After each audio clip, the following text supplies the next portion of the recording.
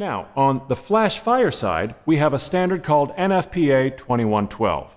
Nfpa 2112 is the standard performance specification for flame-resistant garments for protection of industrial personnel against flash fire. At least I can get that one out in one breath. Like ASTM F1506, this standard specifies the minimum performance requirements for flame-resistant fabrics and components. It also outlines design requirements for garments, so it addresses both the fabric individually and the garment as a whole.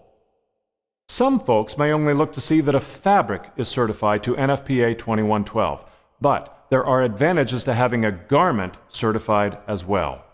Not that many manufacturers go to all the work to certify their garments to Nfpa 2112.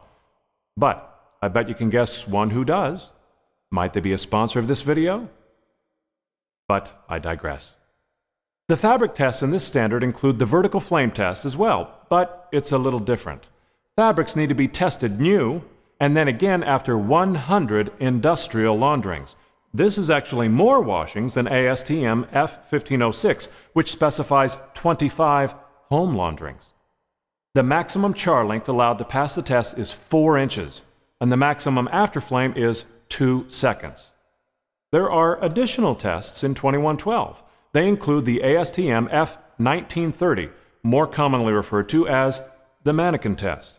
This test estimates the potential body burn injury in a given garment when exposed to a simulated flash fire.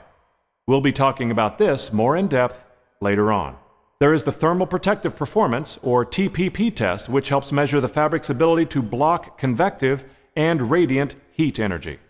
It also lists the oven test, which is used to measure thermal shrinkage, as well as ensure that garment components like reflective striping or zippers and buttons don't melt or drip.